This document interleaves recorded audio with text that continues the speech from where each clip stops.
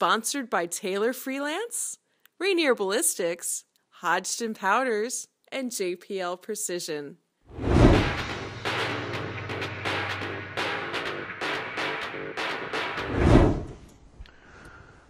Hey Power Factor fans, I'm going to let you in on something. It's a new product. It's not a product review so much as it is a product announcement, but you heard it here first. This is a new magazine from Checkmate Industries. As you know, I'm a proponent of Checkmate products. I use them just about all my 1911s. And this is a new mag that they're going to have out soon. I think this is a pre-production model. It's a oxide carbon steel mag as opposed to the stainless competition mag that's been available for the last few years. So it's based on the existing 8-round competition magazine. It's the extended tube design to allow for extra spring length so that it's a true 8-round magazine. Instead of trying to fit the 8 rounds into the 7-round tube, the tube is about it's about a ½ an inch longer than the 7-round tube, so you can imagine you can get 3 or 4 more coils of the spring in there. But the new mag is again carbon steel with a black finish. If you're the kind of person who doesn't like bright silver stuff, your defense guns, you want it to be a little more low key. It is black, but they've got a new polishing technique that leaves the surface really, I mean, it's really a mirror polish on the outside and the inside, and it should be really good both in terms of smooth feeding and ejecting and loading because it is smooth on both the inside and the outside. There's also a slightly improved follower. This is the patented bullnose follower. It's essentially a product improved version of the old DeVell McCormick shooting star follower, in that it has a skirt that wraps around the front and keeps the follower from tilting. One of the knocks against the old shooting star follower is because it's in contact only with the back of the tube, it can tip forward, and the skirt at the front prevents that tipping action. And then they've also slightly widened the shelf here that engages the slide stop, so that you've got just a little more purchase between the slide stop and the follower to help ensure reliable lockback. And I haven't even had a chance to use these. I just got them last weekend. Here's one seated in my Colt. Get it here in the light. You can see that we don't have that bright silver sliver of the magazine tube sticking out here.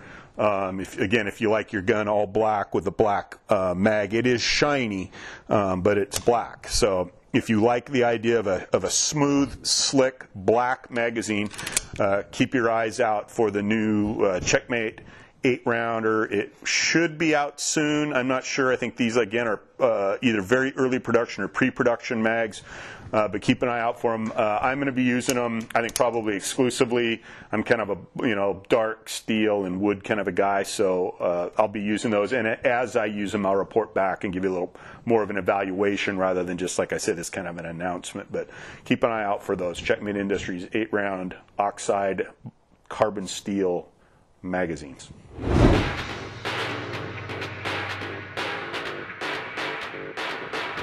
Hey, Power Factor fans.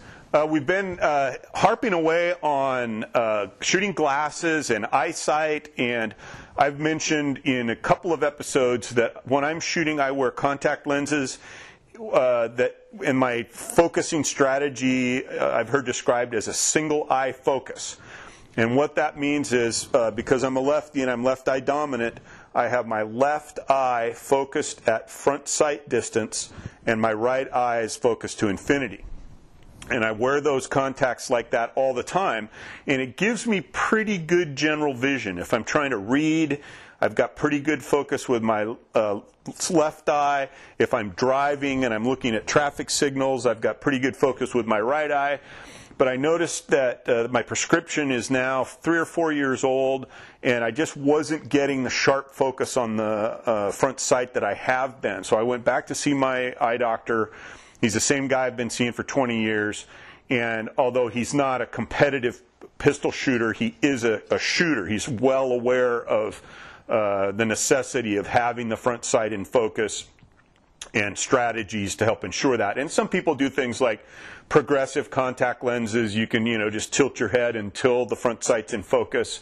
I know some people wear upside down bifocals with the near vision part at the top, so as they bring their head to the sights, they're seeing through the bifocal near focus part of the lenses.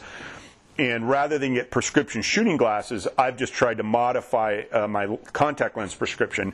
And to that end, I went to the doctor and I said, I think I need to change the strong eye correction in order to improve my front sight focus.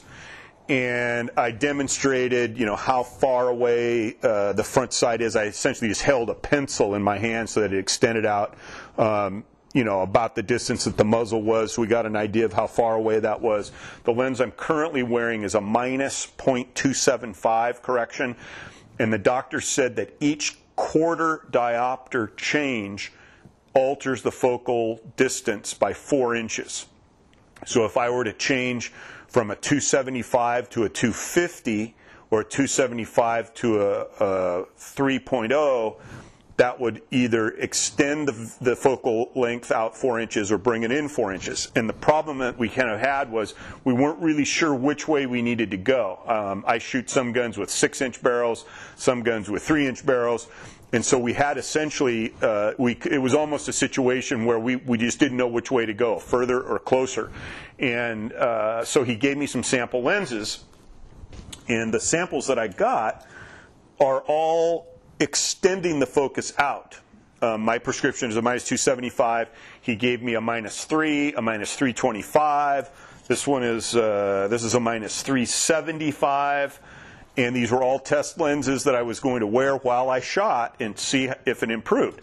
So I decided, let's try the one with the least correction, the 3.0, minus 3.0, which should extend the focus out 4 inches.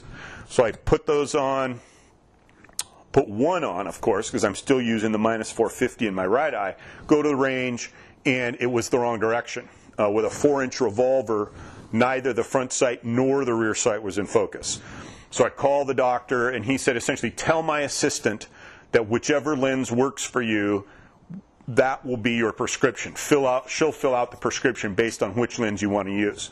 So I called back and I said, Doc, or actually the doc assistant, Ms. Doc Assistant, the 3.0 didn't work. It was going in the wrong direction. So the 325, 350, 375 are just going to make it worse. They're not going to make it better. So I said, could you get a 250? I'll run up to the clinic and pick it up because I'm going to shoot tomorrow, essentially. Run up and pick up the new lens. It was a 250. I put it on. When I got home, it was a 2-lens set. They kind of come in a set like this, and they're 1-day wear. They're not reusable. And so I thought, okay, I'll put one on when I get home from work and just move around the house and see how it works for, eating dinner and watching TV. And then I'll save the other one for the next morning to wear to the match. And I had a little bit of a sense, just in the few hours that I wore them on Friday night, that the difference in the correction was just a little too great for me to get this sense that my eyes were really working together. I've been wearing this 450-275 combination for years now, and I don't notice really that sometimes if I'm trying to read something at distance, I will do this, or if it's something up close, I'll do this, just to get to focus in on the eye that's got the best focus. But the combination together, I can pretty much see everything, and I don't have a sense that my eyes aren't working together. But with the 250 lens, I did have this sense that the difference between the two was just a little too much. And I'm thinking maybe I'll only wear the 250s to the range. So I'm going to call the doctor again on Monday and say, is it possible to maintain my normal prescription at 450 and 275, but then I'll be able to buy, have an alternate prescription just for shooting. I'll buy a supply of these 1-day 250 lenses, and on days that I'm going to go to the match, I'll put the 250 in. After the match, I'll just take it out and throw it away and save, until the next time I shoot a match, and just use them on match days because they're good enough for driving to the range and getting home and filling out score sheets and stuff. But I just think for 24-hour or 16-hour-a-day wear, the difference is just a little too much.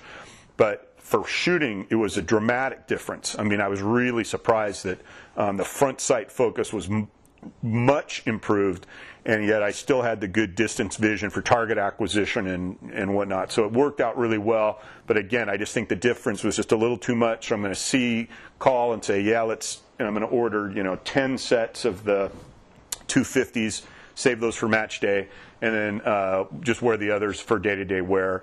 And we'll see how that goes. But again, in the furthering saga of eye correction, there's just another tip. You can get that correction even if it's just for match day, so you have that nice sharp front sight focus.